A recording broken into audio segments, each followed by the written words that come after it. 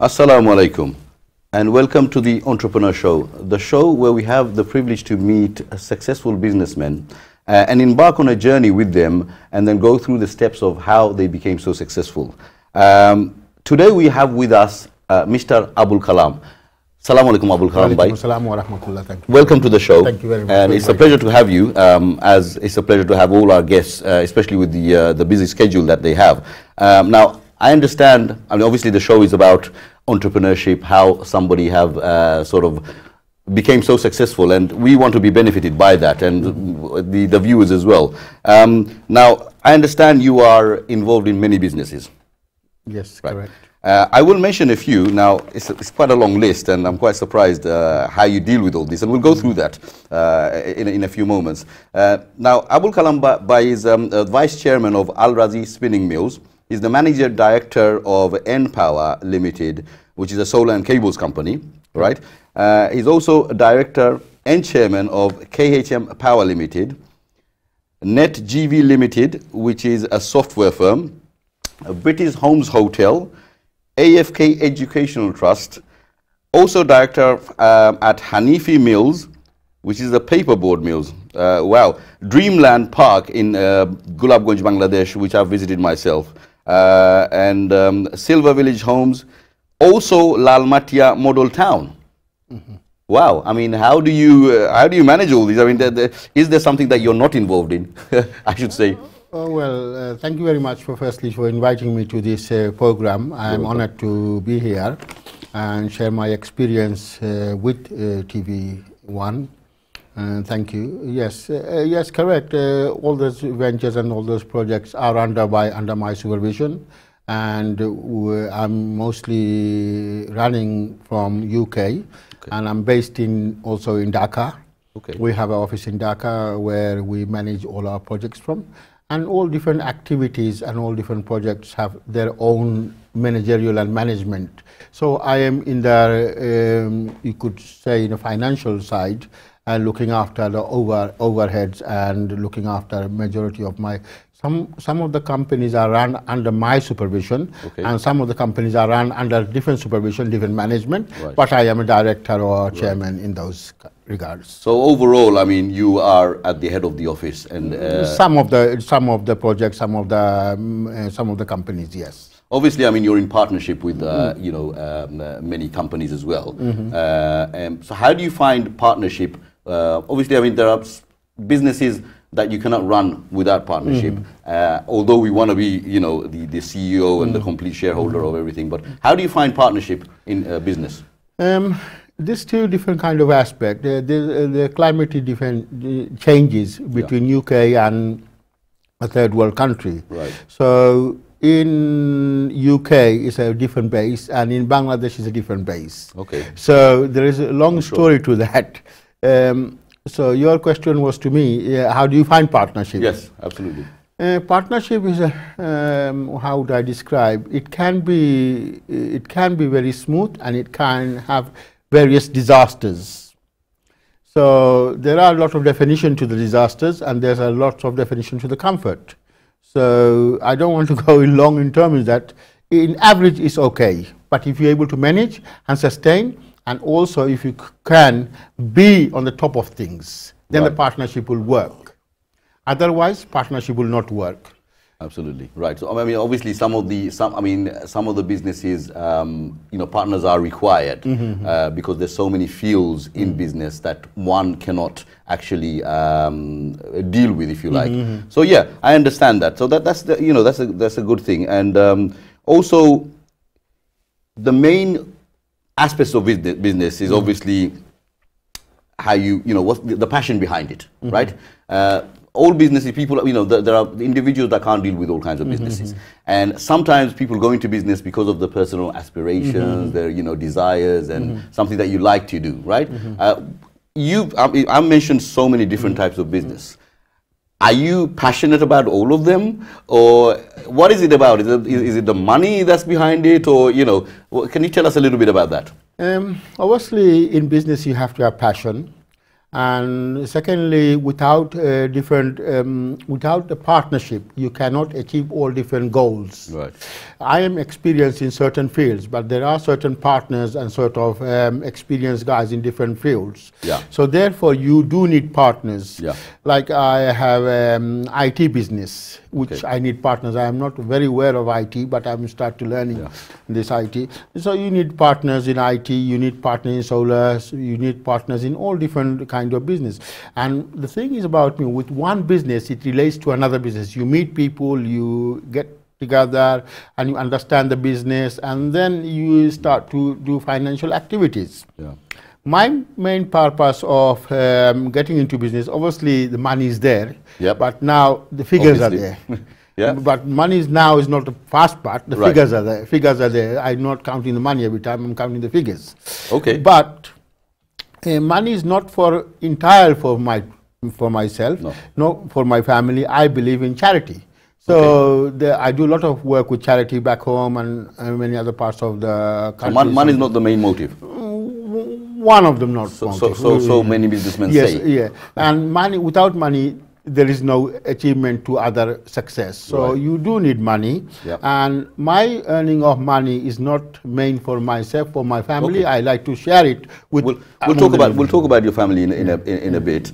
Now, obviously, going back to the partnership fields of it, and it's very interesting because you mentioned very briefly that a company, you mentioned that you're not, very much literate in that field of solar, for example. So, I mean, every different business requires a partner who is experienced in that field. Hence, partnership, and I understand that very well. And this is again is a requirement, because otherwise that business would not be successful. And many businessmen, they don't know the actual business itself, whatever specific business we're talking about, but you have to get in partners, and that's where the importance of partnership comes in, right? Let me give you an example of one of the partnership. Yeah. I have been involved in Bangladesh with various different kind of project, different kind of business. Right. Where we come into solar power, we started off about 10 years ago with these small businesses of making bulbs and this and that and cables, so and so. And then we moved into the higher level of solar, producing electricity, generating electricity for people where there's rural areas where there's no electricity. No electricity, and we supply to 300 people. Right. Build a grid and then supply to the national grid, and also supply to the rural areas where it's needed. Now that is benefiting the people in an immense way. Yes, definitely. Right? It will benefit. And it will benefit the government, and it will also benefit the people, and obviously there's a reward to that as well. Absolutely. I understand the government subsidizes this as well, so that's a good part of it. Yes, government, and there's other financial institute who subsidize this and inject money in this kind of project. Right. And at the moment, currently, we are doing a solar irrigation project. Okay. We have completed at most about 40 sites. One site is about government project of 40 lakhs per site. Right. We intend to do about 500 sites. Right. That's this called solar irrigation system. What we do, with the solar power, we get the water out and pump the water out and supply to the farmers who need it, and there is a return obviously for that. And for this kind of experience, you need partners. I am in London, I am in Dhaka. Absolutely. You need partners who are more experienced in this field. But what you got to keep notice of, the financial terms, and you have to have some kind of activities. Okay. If you do not have any activities and you just put the finance in, then the business will be in loss. Absolutely. Okay, I mean, to our viewers, we've spoken about the importance of partnership, and many businesses will not run. And it's quite interesting how you explained that, and thank you for that. And also benefiting the community as well, because these kind of, sometimes we think of businessmen to be shrewd and so forth. However, many businesses, they do benefit the community, and the minority as well, where people are not sort of supplied with the essentials. So that's a very good thing.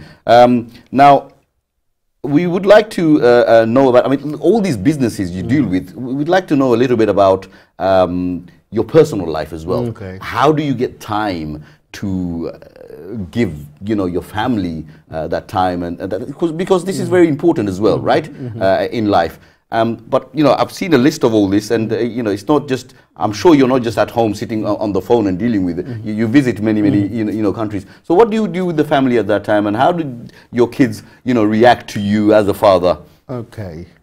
Well, firstly, the thing is with my life, I find I give enough time at home. You do? Yeah, I do, because firstly, when you finish your Fajr prayer, yeah, you do your Fajr. After your Fajr, there's plenty of time till 12 o'clock. So during that time, you have all this correspondence before 1 o'clock in the morning or afternoon.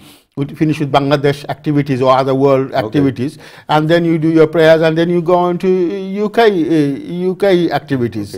Okay. So I mean, look, how many kids do you have? I have 4. MashaAllah. And obviously, Bobby's at home, yes, and she has her job. Yes. And what do the children do? And how old are they? All of them are going to uni. Okay, sorry, one of them is just going to school, and 3 of them are going to uni. And I intend to work from home mainly. So nowadays, with the modern sophisticated equipment, you don't have to appear in office, and I don't have any clientele basis. I am only looking at the financial figures and daily management figures. So therefore, my level of work is not a presence. It's only when I have to attend other countries. That's when we have big meetings and big decisions to make. That's where my attendance. Meetings with who? Meeting with government, meeting with the people. I thought meeting with the family. Maybe no, the wife. with with the other solar companies, with the IT companies. So when there is a big deal going on, then the chairman or the managing director needs to be present. Otherwise, my staff are adequate to do all the necessary work, and I only go and just in the meeting, I'm briefed, and that's it. Okay. When you are reached to a level, the work is very small. Okay. All right. Well, let's see. We've got to get quite a few things in, you know, within the time, and it's really interesting. I could go on speaking to you forever. Now, obviously, everybody has a start. Yeah. Right. And an entrepreneur, basically, from my understanding, means somebody at one point didn't have much, right? So, can you tell us a little bit about how you started off, and then what made you sort of move ahead, going up the ladder, if you like? Okay. Yeah. Well, my desire, my ambition was to become something, and also leave a legacy after my death, so people remember about me. That is important to you. That is important to me. Yeah. Right. Abul Kalam, maybe there's a lot of millions of Abul Kalam in this life who's not left nothing and no one remembers. So my main thing was to leave a legacy behind me. Wow. And without that, your ethics, your support, and financial grounds must be there. Right. Otherwise, people will not, talk about you. So, in that terms, I always many leave and they're not remembered. You want to be remembered. Definitely, in a good way. In a good way, definitely. Yes. So, therefore, I have done a lot of charity works, and there's a lot of things that I have done for my area, which are name-plated and which are not name-plated. So in that terms, But the main ambition was to do something. No, but what was the start of your business? Like, for example, what kind of business did you start off with? Okay. And that's what we want to know. While I was in studying, my father did have a restaurant trade, and I was working there as well as a part-time, and then I used to go to college as well. But after leaving the studies, I did open many restaurants. Right. Many. Right. So yes, that's usually the case with our Bengalis especially, restaurant was, but you cannot deny that restaurant has made a lot of money has made a lot of Bengalis successful, even though at this time and age people have moved away from restaurants. I've got a passion of restaurant. My family's, the background is restaurant business, and like you said, you started that. So tell us a little bit about that. Okay. And then how did you move away from the restaurant business?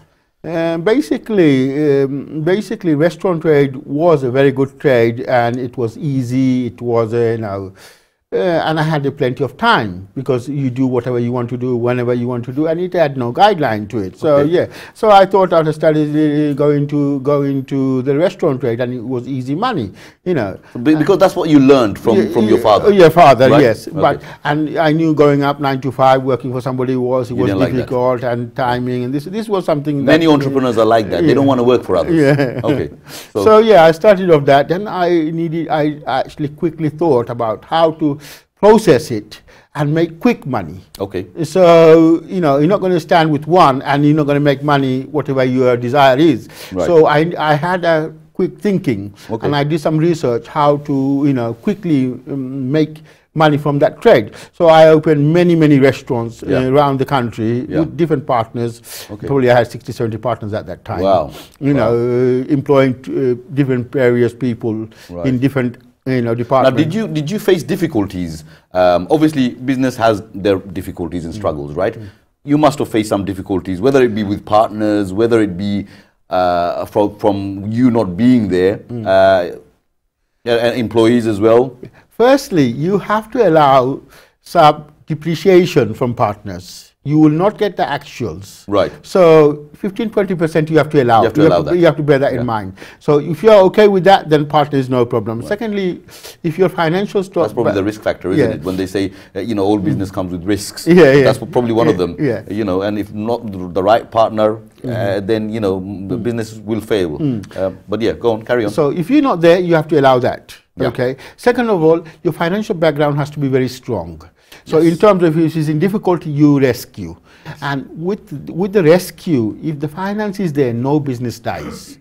No business dies. Wow, interesting. Okay. That's very true. That's because you've got the money to back it up. You got the money, and then you buy experience. Yeah. So that's another thing. And thirdly, you have to keep an eye open to it. You just can't leave it there and say, oh, forget about it, and someone's going to bring you. I tell you something, nobody brings you nothing. Nobody brings you nothing. Even your father doesn't bring you nothing. Right. So you have to keep an eye open for it, and you have to keep your activities, no matter less or more, but you have to keep your activities too. So with the difficulty partnership, no. All my partners, they are all mainly, half of them are millionaires now. MashaAllah. You know, I've got to speak to you after the show, obviously, and because you know, half of them are millionaires. And I'm proudly could say that on the TV, because many of our partners will know. Basically, this show is about people like yourselves, and I would say off the radar. You understand? And we want to bring them out, and you know, a lot of people. They make a lot of money, right? At the same time, they benefit, but they want to keep away from the limelight. But this is what the show is about. Now, tell me about any business that you started off that you couldn't finish. You know, what was the reason that you couldn't finish, and so forth. You know, has there been any like that? There have been many businesses, as you know. Beside this, you have mentioned there are other businesses which has failed. Failed. But you can't keep focus on everything. You have to let go of something. Sometimes the partners are, they become too greedy, and because of their greed, the business goes. Sometimes they want the business themselves because they don't realize you have invested money in there, you invested time.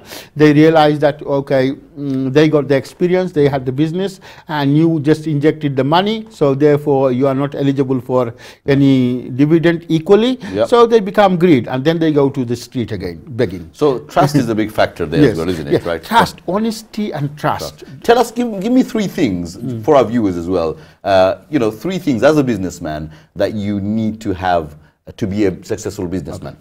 Firstly, is the trust. Right. You cannot go far without the trust. Trust the people who you're doing business with. Yes, definitely. Right. And you never think that you're not going to see that person.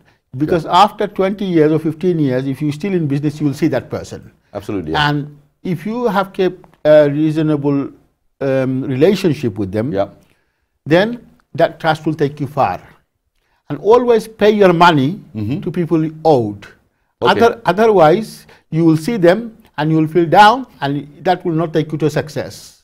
And thirdly, pay your taxes and pay all the necessary means and regulate to the country you are living in, and pay all the dues. Keep yourself legit. Keep yourself legit. That will take you far. Otherwise, it will always pull you behind. And you'll be looking over your shoulder. You're looking absolutely. So that's not a very comfortable position to be in. Yeah. Sometimes you. So the second thing you mentioned the first thing. Did you mention 2 or 1? 3. Did you already mention? Yeah, 3 in one go. Yes. I'm behind today. Yes. Right. Okay. So the first thing would be trust. Trust. The second thing would be. Second thing again is it falls in the trust category, but keeping your word. Being honest. Being honest. Honest and sincere. Okay. And the third thing was? Third thing, and never leave debt behind. Never leave debt behind. Wow. It's you know, I mean, definitely I've learned. I'm a little bit younger than you. Maybe not a little bit, maybe much younger than you, but I've definitely learned quite a lot today, and also our viewers, I'm sure they have learned quite a lot.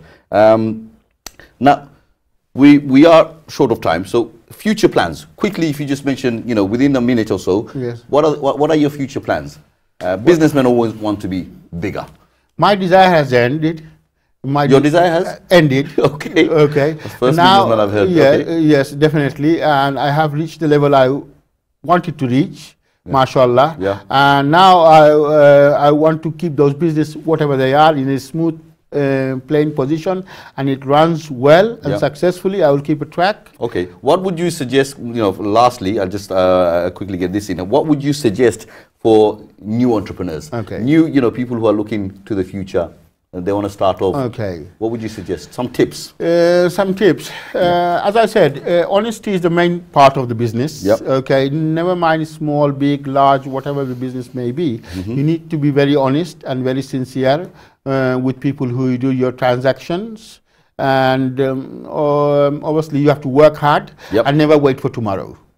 Never wait for tomorrow. Yes. Okay. Whatever it is, you need to do it today and start it from now. Okay. Okay. Well, you heard that, viewers. I mean, you've heard it from a very prominent businessman, and he has risen, you know, substantially in the business factor. We haven't mentioned. I mean, he's got business in China, Bangladesh. We haven't mentioned that because of lack of time. Now, I'd like to say very big thank you.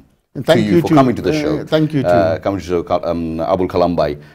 We'll have to end the show now, and until next time, when we will have another entrepreneur, and who will be telling us about his business and how he rose, and we'll be learning from him. So thank you very much, viewers, for joining me today, and until next time, Assalamu alaikum.